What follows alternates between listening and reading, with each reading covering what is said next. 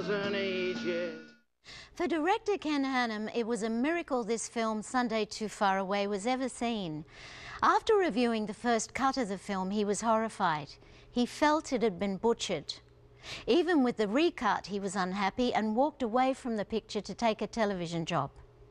Unbeknownst to Ken Hannum, the second cut of the film was submitted to the Australian Film Institute Awards, where a representative from Cannes was present and requested its submission for the French Film Festival. Though he was hesitant about attending, Ken Hannum did go to the Cannes screenings, where he saw firsthand what a huge hit his movie was.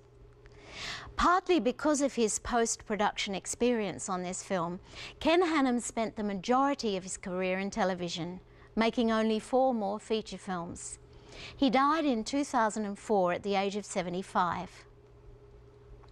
Up next, a film from director Fred Skepsey, based on the tragic true story of an Aboriginal man named Jimmy Blacksmith.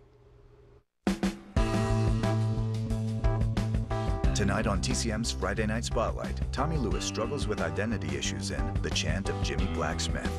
Then Catholic boarding school students fight their urges in The Devil's Playground.